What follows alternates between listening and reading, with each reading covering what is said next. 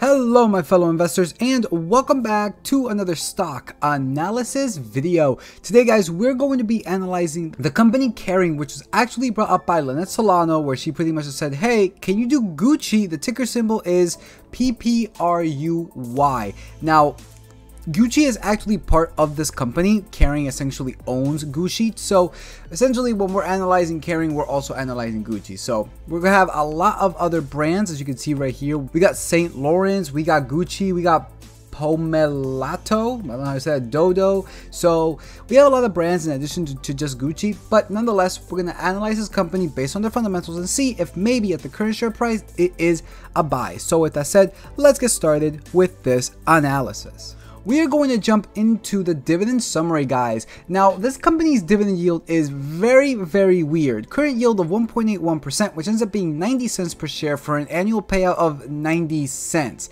Now, you're looking at this and you're like, wait a minute, 90 cents amount and only the annual payout is 90? Okay, so they pay annually, right?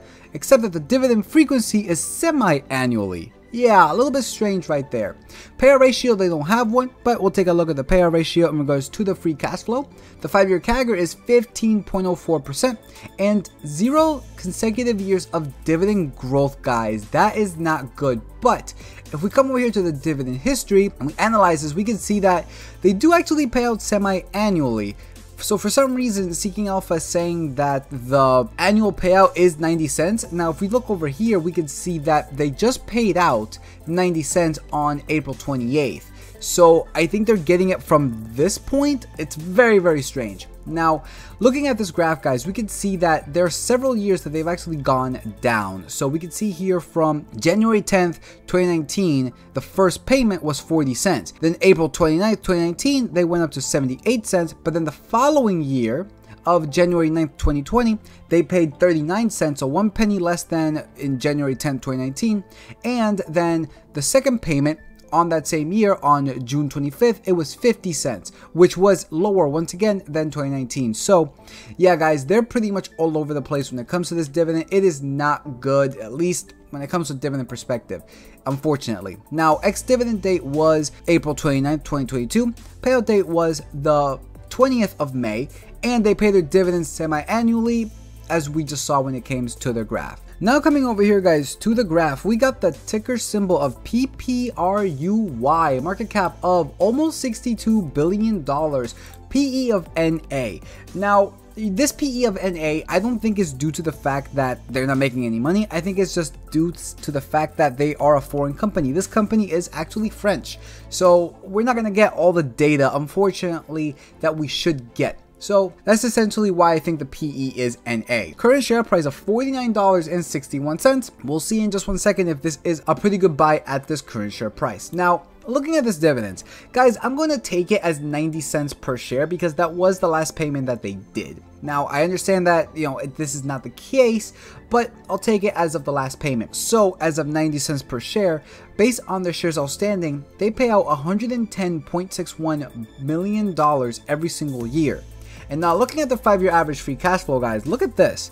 They're still left with $2.8 billion in this difference. And when it comes to their last year's free cash flow, it is $4.34 billion. Guys, these payout ratios are 2.5% for the last year's free cash flow and 3.77% for the 5-year average free cash flow. Pretty much telling me across the board that this is looking like they can afford it and even afford to increase it. I don't necessarily know why they don't. Now, here's something also that I learned when it came to foreign companies. Because they are a foreign company, the currency fluctuations in value to the US dollar and whatever the currency may be, in this case, it'll be the euro, I believe, or at least whatever the French currency is, I don't necessarily know. Because the dollar and those types of currencies are constantly fluctuating in value, it actually makes it so that the dividend actually gets cut, even though when it doesn't. It's kind of weird to explain, but basically when the dollar goes up, that means that other currencies' values come down,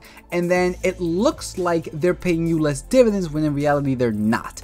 It's very weird. Currency, those kinds of currency fluctuations and valuations are very tricky, but that's essentially what I mean, is that they may have not been cutting it. It just may be the fact that because the US dollar is strengthening, well, that's going to cause other currencies' value to collapse. Therefore, it looks like you're getting cut in dividends when in reality you are not. Now let's take a look at this fundamentals, guys. We got the net income 5 years ago of 2.1 billion to 1 year ago of 3.6 billion, increase of 69%. Looking at this graph, guys, we can see that, well, 4 years ago there was a massive outlier year of $4.23 billion. Then they came down 3 years ago, and well, actually, even with COVID, they still did fairly decent, better than 3 years ago. So the one outlier here, guys, is the 4 year ago value. Aside from that, you can see that from 5 to 3 to 2 to 1 year ago, it is fairly consistently increasing. For that reason, guys, I'm going to give this a 75%. Looking now at the free cash flow, the most important of all the profit metrics, this is the one that companies use, guys, to essentially do everything. To pay out a dividend, buy back shares, pay down debt, essentially everything that the company does. Now, because of that, we want this thing to, of course, be positive and of course be consistently increasing. Now, something fairly interesting here is that from 5 years ago, it was $2.9 billion, almost $3 billion. And then 1 year ago, it was $4.5 billion, increase of 54% with an average of $2.9 billion. Now, this graph, guys, looks fairly interesting. From 5 to 4 years ago, it was actually a slight increase, right? 2.88 to 2.9 billion.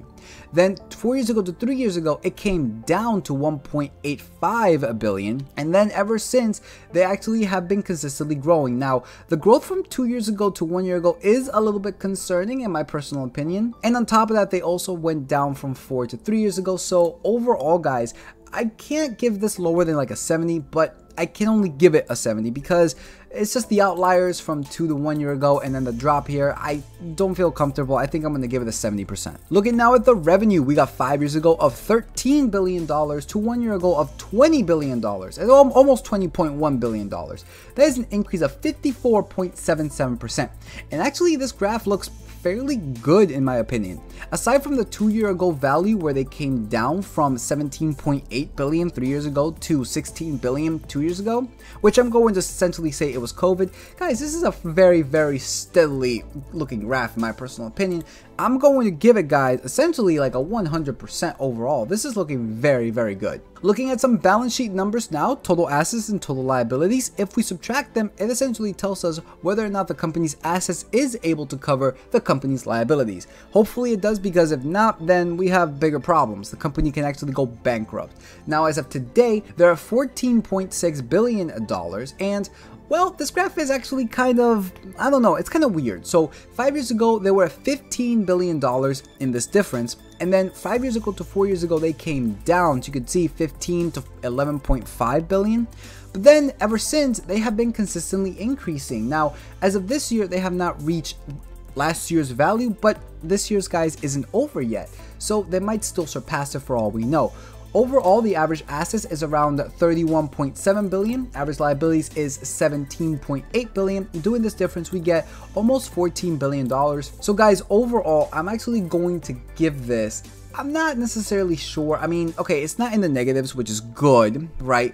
And you know, it is increasing from 4 to today, but I don't necessarily like this 5 to 4 year ago number. So I'm actually going to give this a little bit of a lower grade. And if they do pass last year's value, they'll be higher than the 5 year ago value, meaning that it will be an increase nonetheless. So for that reason, guys, I'm going to give it, like, once again, like a 75%. Looking now at the cash flow minus the liabilities, doing the exact same math that we just did with the assets minus liabilities, let us find out if their cash flow is actually able to cover their liabilities. Because, as I said, cash flow is what companies use to pay down their debts. Very important, guys. It is very rare for a company's cash flow to be higher than their liabilities. So what I like to look for here is, are they at least trying to bring it back down to zero?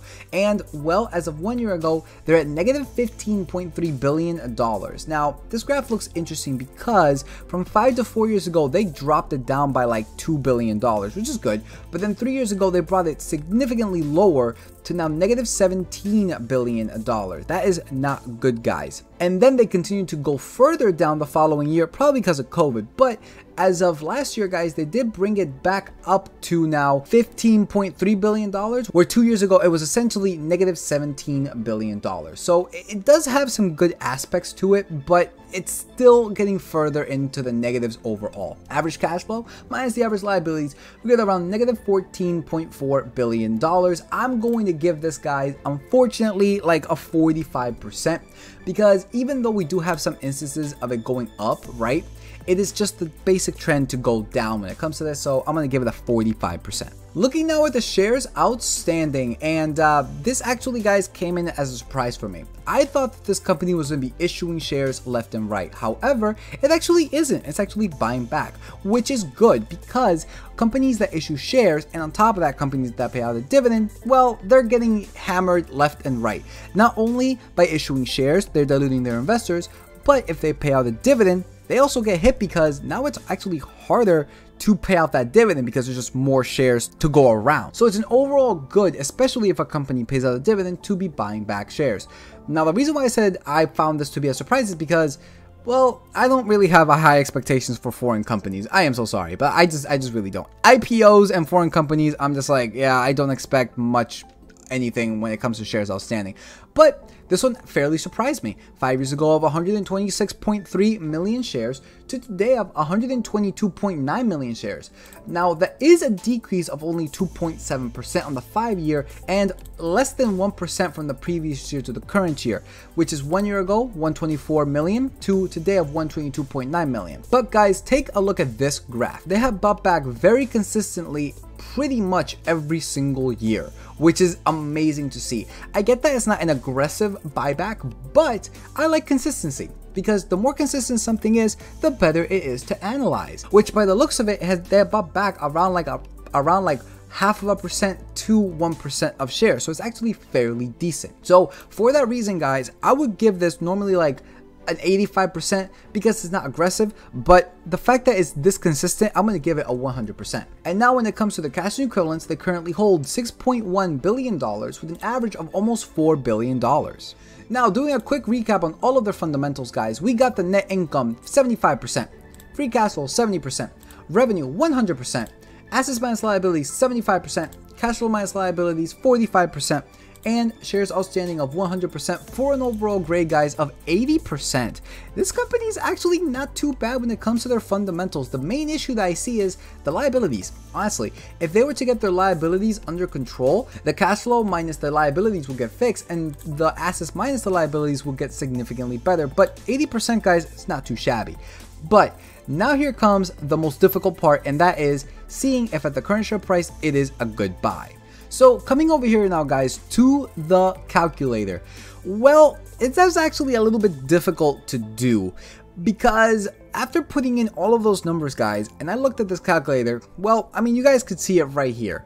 I have not put in any assumptions at all, and across the board, it is pretty much telling me that, well, the current share price is pretty much undervalued, right? I mean, just the target share price, not adjusting for debt, with a 10% required rate of return, guys, we're at $290, which is crazy. And then adjusting for debt, it only comes down by $1 or so to $289.68. And with the highest margins of safety, it is still $246.23. So I'm looking at this and I'm just like, is there even a point to me coming up with assumptions?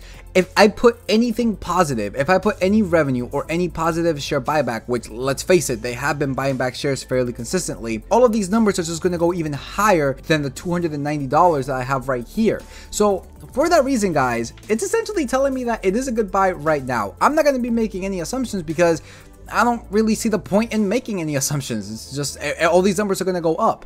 So for that reason, I actually want to take a look at now the book value per share, because, you know, foreign companies, I don't necessarily know if the calculator is doing it correctly, because, you know, they may have some differentiations, whatever it may be, right? But I'm going to use book value per share, which is going to serve me as a second type of valuation method. And again, if you guys analyze companies that aren't making sense when it comes to discounted free cash flow, take a look at the book value per share, because that could serve as like a second opinion, right? It could either make your thoughts on what the discounted free cash flow is saying correct, or it could just be like, okay, something is clearly wrong here, right? So based on the book value per share, guys, which takes into account 0 assumptions, and it can be found on Seeking Alpha, the current book value, it is valued at $114.89, meaning that the company's value should be $114.89. Now, looking at the tangible book value, this one removes anything that is non-tangible. Well, the current one now is $30.12. So you just have a litany of just massive movements all over the place, right? Discounted free cash flow is telling me 290 at the highest, and book value is telling me $114, and then the tangible book value is telling me $30. Guys, I have no clue where to put this company at. I really don't. This is actually fairly difficult. So seeing that the current share price is $49.61, I wish I could tell you where to actually place this company at, but it really just depends up to you, because 2 out of the 3 metrics is telling me that it is undervalued, right? But in accordance to the tangible book value per share, it's telling me that it is overvalued. So it really is up to you. I think the answer is closer to the middle, right? Seeing that the book value is telling me $115, and then these ones are telling me what, 290, 246. I think the correct value is somewhere down the middle of around like $100, maybe like $150, right? Something like that.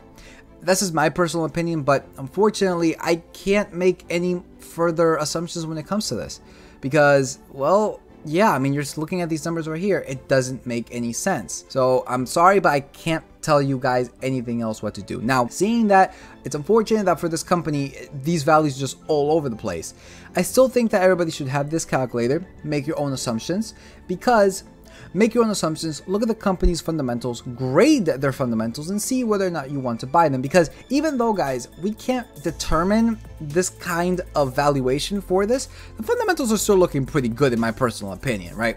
So I think it's a pretty good buy right now just based off of their fundamentals, but I think you guys should still have this calculator and make your own graded assumptions for them. Come up with your own revenue growth, predicted share buyback. If you want to change the margin of safety, you can. The required rate of return, you can. So please have this calculator. This is not financial advice, and every investment is the present value of all future cash flow. So if you have this calculator, guys, here you can make your own assumptions for this company or for any other company that you may want to do. Again, I also have book value that works well when it comes to like banks and insurances, re-evaluation, which is for REIT companies, and a dividend tracking sheet for everybody to have, guys. I'm giving this out for free. All I'm asking for in return is just like, subscribe, comment. Not asking for anybody's Patreon money or anything like that. I'm just asking, guys, just help me grow my channel. Like, subscribe, comment. Thank you so much for everybody who have subscribed. We are getting up there to like the 1100 subs.